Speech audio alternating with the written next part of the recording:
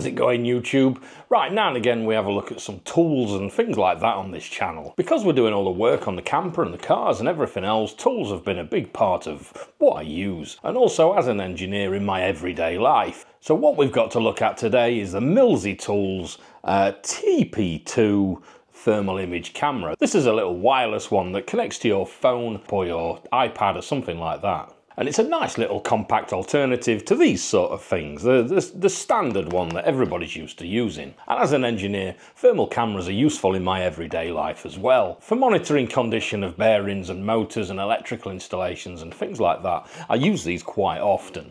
So what we'll do is we'll get this one down on the bench, let's get it out. Let's have a look, see what you get in the box. Let's connect it to a phone or something and go through it and have a quick look and see what it does. And we'll see how it compares in convenience to these big ones.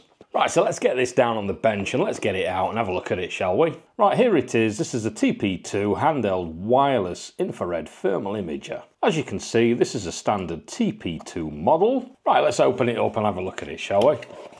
Right, first thing we notice is it comes in a really nice little case. Also in the box, we've got a quick start guide telling you how to use it and the full instructions in various languages. Right, so opening up this case, we've got the camera itself. We'll have a look at that in a second. We've got a USB-C charger cable here for it to charge it up and some silica gel. We don't need that. So super basic kit. Case, charger cable, and we've got the camera itself. And as you can see, this thing is super tiny. There's a couple of ways you can use this. You can either hold it in your hand and have it just connected wirelessly to your phone, or it's got these little flaps that you can open up and then you can connect it to the back of your phone, just like this. It's got a little stretchy bit on the back, so it doesn't matter the size of your phone, it can sit there. And then you can use it with the application on your phone connected like that. This has got an IR resolution of 256 by 192. It's got a wide temperature range, -20 to 550 degrees centigrade, or if you're in America, -4 to 1022 Fahrenheit. Wireless connection to the smartphone, and it's got dual thermal and visible light cameras built into it. Because of its portability, where it doesn't have to be connected to a screen or the phone all the time, you can get in really good, hard to reach areas with this thing because of the size of it. If I get this other camera, just to compare, let's get rid of this case a minute.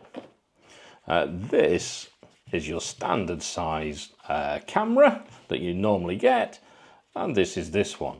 So you can see the size difference. Obviously this one's got the screen on the back, but you can have that remote with the phone. That then enables this one to get in some really difficult to see areas, which is really good. So if you're using it on your vehicle or something like that in the engine bay, and you want to see, say, the temperature of the alternator, you can get right in there with this camera and see what you need to see. Right, so to use this camera, it's got a little button on it there to turn it on. If we press and hold that, you see that switches it on now, and it's gone into like a search mode whilst it tries to find my phone. Right, so if I go into my phone, I can start up the application. It's a Mileseey measuring tools application that you can find on the App Store or on the Android market. As you can see there, it's found the device, so I can just click connect and it'll connect to it. It's got like a Wi-Fi connection between the two devices that it connects to. And now you can see we're remotely connected. So like I said, you can either hold this camera in your hand and use it like this, or you can clip it to the back of the phone and use it as an all-in-one unit, depending on how you want to use it. Right, so if we set the camera up a little bit different, I'll start this screen recording as well. Let's have a look through a few of the things that this actually does. Right, one thing I did forget to mention was it's got like a 1/4 inch thread on it as well at the bottom, so you can mount it and leave it looking at things if you want. Right, so let's use the cat to go through the application. As you can see there, it's already connected and we're looking at the cat. So if I start this screen recording, right, there we are, the screen's recording now. So if I go back to this application, let's have a look and see what this application does. As you can see, we've got 3 crosses. We've got a white one, a red one and a green one. The green one's moving about. The red one is the maximum temperature. As you can see there, it's showing 38.9 at the minute, right on the cat's head, and that's moving around on the cat's body. Your green one is the lowest temperature in this area, so whatever's showing on the screen, you've got your highest temperature and your lowest temperature, and then the white one is for the center of the screen. Down at the bottom, you can see like a cross. If I press that, it turns that on and off, you see. And then what you can do is you can pick which ones you want. So you can turn the center one off, you can turn the high one off, and you can turn the green one off, which is a low temperature, and have whichever one you want on at any one time. On the right hand side, you can see the bar, which is showing your temperature range, which is on the screen right now.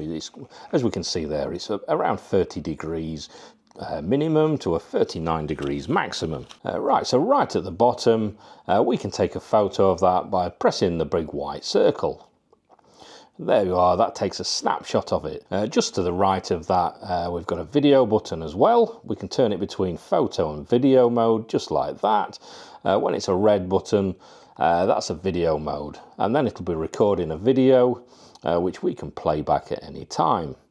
Because if we stop that and go to the bottom left, this is showing any images or videos that we've taken. Right, so if we have a look at the top of the screen, you'll see like a cross, a line, a hashed area, and a rubbish bin. So what we can do is if we press that cross, it'll go white, as you can see there, and then we can put a custom monitor point on there. So if I press the bottom of the cat's foot, you'll see there we've added one called P1, and then that's a custom point, and you can add as many of these custom points on as you want. So if I press it again, we can add some more custom points on, as you can see there. Right, if we go to the trash can at the end, this will delete that and take those off. The next one is like a line, and what you can do is you can draw a line across there, and then what that'll do is that'll measure the temperature along that line. So if we delete that one and we'll try the next one, the hash. So if we get a hash box, we can press and hold and draw a square out, and then what that'll do is within that square, that'll give us the lowest temperature and the highest temperature point and the average of the square within that setting. So if you're wanting to get multiple measurements of the surrounding ambient area plus a specific area within the screen, you can do that with that. So if I go back to that trash can and we'll delete that again, back down at the bottom again, just above the red circle, we've got a button there for palette switching. So if I press that, as you can see there, we can change between different color palettes depending on what you're wanting to do and which is the best for your situation. And there's quite a range as well for what you can do. We've got a little shutter button just to the right of that. This is to activate the shutter for a non-uniformity correction. Not 100% sure what that does, but if you press it, that corrects non-uniformity. Right at the right-hand side, we've got a button that you can press there, and this changes different perimeters. The one on the left, this changes our emissivity, our atmospheric temperature, and our target distance. Ours is probably about right at 1 meter now, and the temperature's about right as well. All these settings increase your accuracy for what you're getting. The one in the middle, this changes between centigrade, Kelvin and Fahrenheit, and the one on the right, this also changes between meters and feet. Top right hand corner, we've got a little cog which takes us into the settings.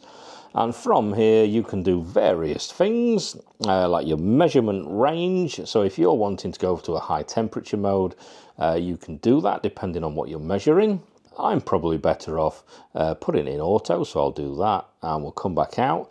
You've got a temperature alarm there, so what you can do, oh, the cat's ran away. Let's move the camera and look at the other cat. 2 seconds. Right, there we are. We need something to look at while we're recording this, don't we? So if I go back into settings again, we've got a temperature alarm there. So what you can do is you can set up various alarms on that. So if anything comes, so say you're doing an inspection on some bearings or something like that, you can set an alarm temperature, whereas if it's too hot, it'll instantly alarm you and notify you that you're looking at something that's too hot. or too cold. In that as well, it's got an alarm snapshot setting as well. So what you can do is if you turn that on, it'll automatically take photos when the alarm is triggered. That's a really good little feature for when you're doing maintenance inspections and things like that. We've got an isotherm mode as well that you can turn on there. Auto power off, that's just a time that you want to set off so you don't forget to turn it off. And then we've got a few more like factory reset, battery capacitor, and a device info. If we check for updates while I'm here, as you can see, we're on the latest firmware version. So if we come back out, that's about it for what this particular unit does. And for me and what I need to do, this covers everything that I need, and like the alarm feature and things like that is really good. And I've found where the cat's moved to.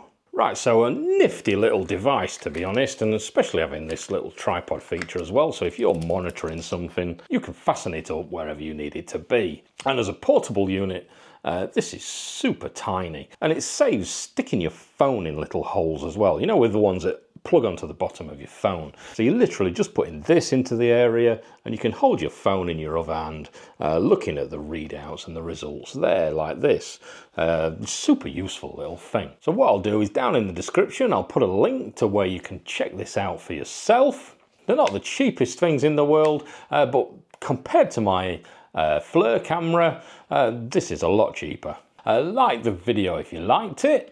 So if you want to see some more things like this, or the camper build, or anything else that's going on this channel, don't forget to subscribe, comment below. I do like reading all your comments, and I'll catch you again in another video.